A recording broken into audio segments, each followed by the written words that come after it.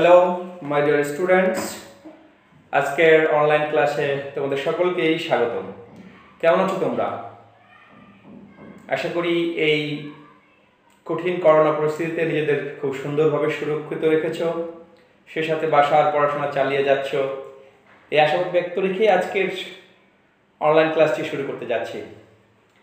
চলো শুরু করা যাক। তোমরা হয়তো আজকে শুনে অবাক হবা, আজকে এমন একটি বিষয়ে তোমাদের ক্লাস নেব যেটি ইতিপূর্বে তোমরা কখনো পাও নাই। তোমাদের যে আমি বেশ কিছুদিন ধরে যে যোগজীকরণ বা ইন্টিগ্রেশন ক্লাস নিয়েছি, যে কঠিন কঠিন প্রবলেমগুলো সলিউশন করে দিয়েছি, যেগুলো দেখে তোমরা হয়তো ভেবেছো এগুলো কোথায় কাজে লাগবে, কি হবে এইসব করে। আজকে তোমাদের চমৎকারভাবে এমন কিছু বিষয় আমি দেখাবো বা তোমাদেরকে এমন কিছু বিষয় আমি উপস্থাপন করব যেগুলো দেখে তোমরা বুঝতে পারবা এতদিন যে কষ্ট করে যে প্রবলেমগুলো তোমরা পড়াশোনা করেছো সেগুলো কোথায় কাজে লাগবে। আসলে এই ক্যালকুলাস, যোগজীকরণ বা অন্তরীকরণ এগুলো এমন একটি বিষয়, তোমরা অবাক হবা, তোমাদের লাইফের এমন কোনো সেক্টর নেই যেখানে এগুলো কাজে লাগবে না। তোমরা যদি তোমাদের ফিউচারকে বিজ্ঞান ভিত্তিক বা সায়েন্স ভিত্তিক তোমরা করতে চাও, তোমরা ইঞ্জিনিয়ারিংয়ে পড়ো, তোমরা মেডিকেলে পড়ো, তোমরা ইকোনমিক্সে পড়ো, তোমরা ব্যবসা বাণিজ্য করো, যা করবে, গণিত এমন একটি বিষয় এর সবখানে অ্যাপ্লিকেশন রয়েছে। যেমন আজকের যে যোগজীকরণ তোমাদের আমি পড়িয়েছি, এই যোগজীকরণ তোমাদের এত ওয়াইড অ্যাপ্লিকেশন রয়েছে যেগুলো কল্পনা করতে পারো না তোমরা। যেমন ধরো যোগজীকরণ যদি আমরা যে ডেফিনিট যোগজীকরণ পড়লাম, এটা অনেকগুলো অ্যাপ্লিকেশন হচ্ছে, various aspects in our world or in our country. যারা ইঞ্জিনিয়ারিং পড়ে এই যোগজীকরণের সবচেয়ে বেশি অ্যাপ্লিকেশন রয়েছে যারা ইঞ্জিনিয়ারিং ফিল্ড বা যারা যন্ত্রকৌশল কিংবা যে কোনো ধরনের টেকনিক্যাল এডুকেশনের ক্ষেত্রে এই যোগজীকরণের প্রয়োগ রয়েছে। এই সমস্ত তোমরা ভালো করে জানো যে বিশেষ করে ইঞ্জিনিয়ারিং ক্ষেত্রে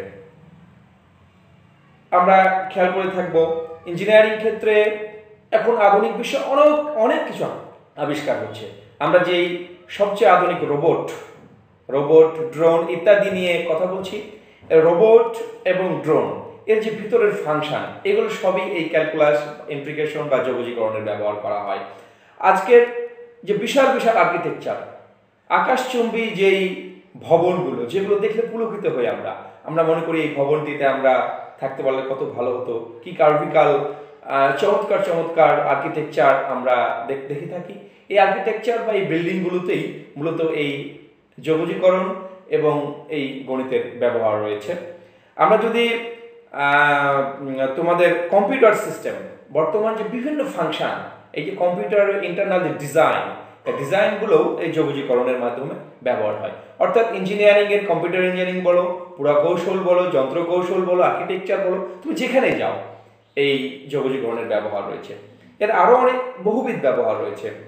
আমরা এই যে ইঞ্জিনিয়ারিংয়ের বিভিন্ন লেদ মেশিনের যে ছোট ছোট যেই বিভিন্ন যন্ত্রগুলো রয়েছে, যেগুলো সচরাচর ভলিউম কিংবা ক্ষেত্রফল বের করা অনেক কঠিন, যেগুলো অদ্ভুত কার্ভিক্যাল এইসব যন্ত্রগুলো ভলিউম বা ইত্যাদি কতটুকু লাগবে, এতই ক্ষুদ্র, এতই তীক্ষ্ণ। মোবাইলে যেসব চিপস ব্যবহার হয় এগুলো এতই ক্ষুদ্র যেগুলোর ভলিউম ক্ষেত্রফল এগুলো নির্ণয় করা অনেক কঠিন।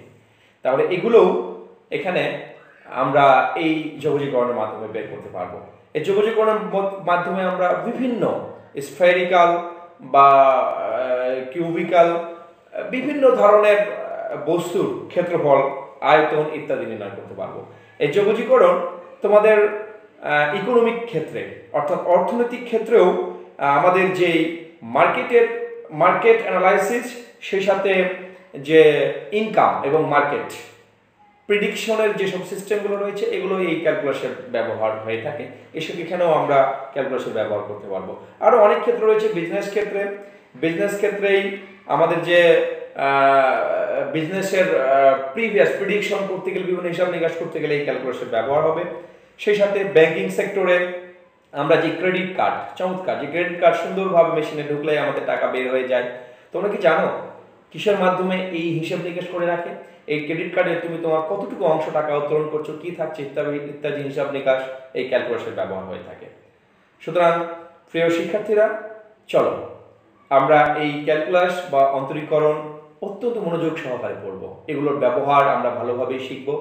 এগুলোর ব্যবহার যদি আমরা শিখতে পারি তাহলে অবশ্যই আমরা আমাদের নিজেদের লাইফের ফিউচার, বিজ্ঞান ভিত্তিক লাইফ, ইঞ্জিনিয়ারিং পড়ি, মেডিকেল পড়ি, হ্যাঁ মেডিকেলেও বিভিন্ন চিকিৎসা ক্ষেত্রেও এগুলো ব্যবহার হয়ে থাকে এই অন্তরীকরণ। তবে তোমাদের এই ইন্টারমিডিয়েট বা একাদশ দ্বাদশ শ্রেণীতে এত বহুবিধ ব্যবহারে নেই। আমরা এখানে শুধুমাত্র বিভিন্ন ধরনের বস্তুর, অর্থাৎ স্ফেরিক্যাল আর সার্কুলার বিভিন্ন বস্তুর ক্ষেত্রফল নির্ণয় কিংবা আয়তন নির্ণয়ের যেই ব্যবহার সেগুলো শুধু তোমাদের এখানে রয়েছে। চলো আমরা এর মাধ্যমে কিভাবে এগুলোর আয়তন বা ক্ষেত্রফল নির্ণয় করতে পারি। তোমাদের একটা কথা বলি, দেখো তোমরা জাস্ট থিঙ্ক, তোমাদের সামনে যদি একটা সুন্দর ওয়াটারমেলন অর্থাৎ তরমুজ দেওয়া হয়, তোমরা কি করবে? সুন্দর করে প্রথমে কাজ হচ্ছে এই স্লাইস করে আমরা কেটে হাউমাউ করে খেয়ে ফেলবো, তাই না? আসো, তোমরা কি কখনো ভেবে দেখেছো এই তরমুজ যে স্লাইস করে কাটা হয়েছে, এই স্লাইসকে ব্যবহার করে যোগজীকরণের মাধ্যমে এই তরমুজটির ওজন কত বা কত লিটার এটি খুব সহজেই বের করা যায়। এবং এটি বের করার জন্য এই যোগজীকরণের ব্যবহার অত্যন্ত মানে ইম্পর্টেন্ট এবং খুব খুব স্বল্প সময়ের মধ্যে বের করতে পারি, যেটি আসলে একটি স্ফেরিক্যাল বস্তু।